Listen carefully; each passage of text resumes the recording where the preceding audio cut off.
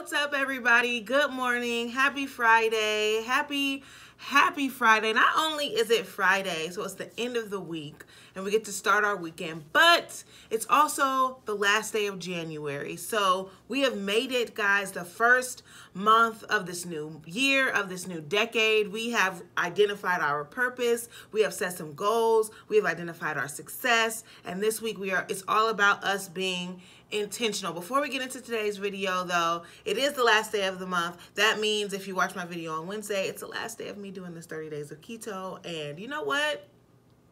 Honestly, like I said on Wednesday, more power to the people that do keto long term, which I don't think is healthy, so consult your doctor. But more power to the people that do this long term, because I couldn't. Okay, I couldn't. I struggled.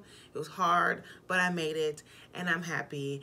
And similar to, this month of really trying to find our purpose and, goals and success and our intentions, I feel like I was also, almost doing the same thing with this keto journey. Like, what is the purpose of me doing this? And so, it was rough, but, I made it through. So let's get right into today's video before I start rambling on about health and all of that stuff. So as always, God is blessing us. He's always going to be blessing us. This is the last day for our purposeful month, for our week full of intentions. So today we're going to talk about what an intentional life looks like. And I think I mentioned it on Wednesday that an intentional life looks like a life full of purpose. So a life full of purpose is a life full of good intentions. Okay, good intentions, because there could be bad intentions too. And we don't want those bad intentions, because bad intentions lead to bad things and bad decisions and bad outcomes. Okay, we're focusing on the good intentions. So if we look at the past month, so we can really identify what a life full of intention or an intentional life looks like. If we look at the past month, how many things did you or did we do? How many things did we do, or how many things happened to us that were intentional? Okay, so how many things did we do intentionally? How many things that happened to us or that happened to us intentionally? And I could think of several right off the bat. Several things that happened intentionally, and then some things that happened unintentionally. Remember, if it is something that is done with intention, it means that it's done on purpose. Okay, so there was no accidents made when you did this or when this happened to you. It was done on purpose. So there were a couple things that happened to me on purpose. There were a couple of things that happened by accident.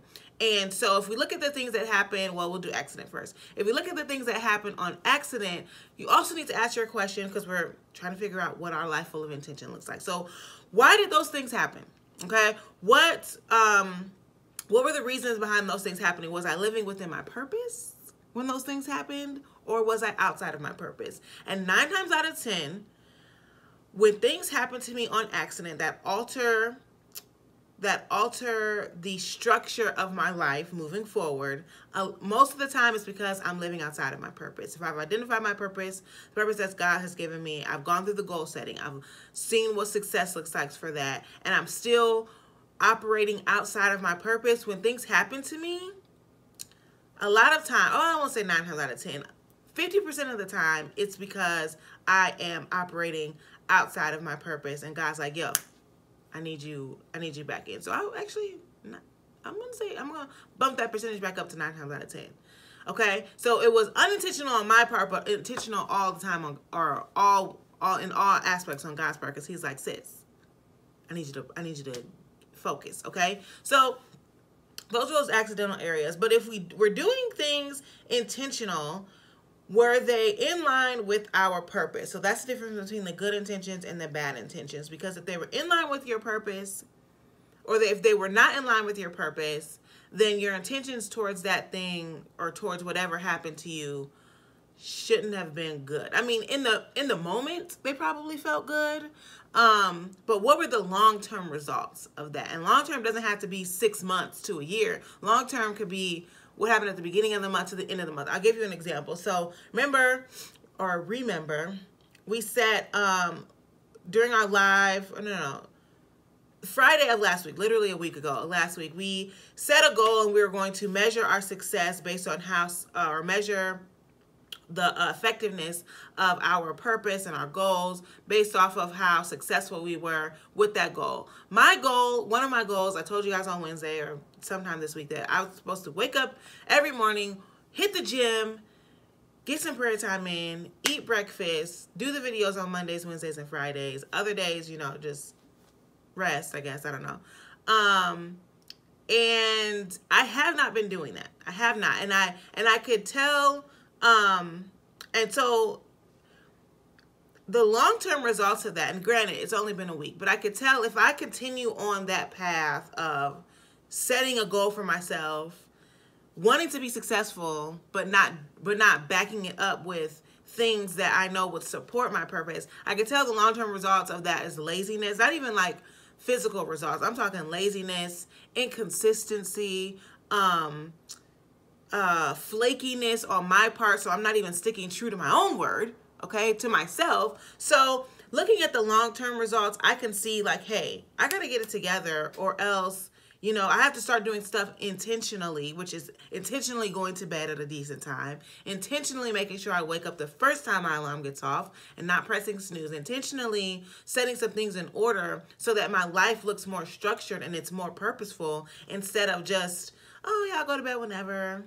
I mean, my goal is still to wake up at 5, but you know, whatever, I'll just go to bed at 12 and we'll see what happens. Like, no, Ash, like literally you're just talking to talk. You're talking to hear yourself talk.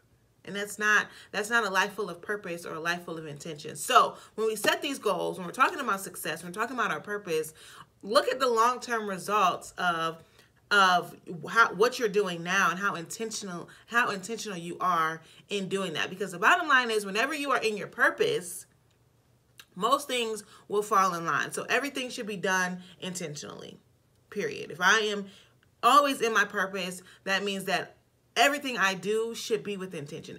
I should be living an intentional life because I'm living a purposeful life, and I have my goals in my eyesight, or in my main point of view, and I'm focused on success. So how can I be focused on achieving those goals and achieving success if I'm not actively and intentionally working on my purpose every single day? Okay, so that is what we're talking about when we are saying we are living intentional lives. Okay. We're wrapping all of the past month, we're wrapping that all into one and saying, hey, to be purposeful, I gotta also be intentional, okay? So that is the last video of this purposeful month. Remember, I am going live tomorrow. It's gonna be a little bit later than normal because I have a meeting tomorrow at noon. So it'll be like around 4-ish or 5, but it'll be live on IGTV or on Instagram, not on IGTV, on Instagram and on Facebook. So hope that you guys can tune in tomorrow between 4 and 5. I'll have the specifics more tomorrow afternoon. But yes, hope everyone has a wonderful Friday, and I'll talk to you guys tomorrow. Bye.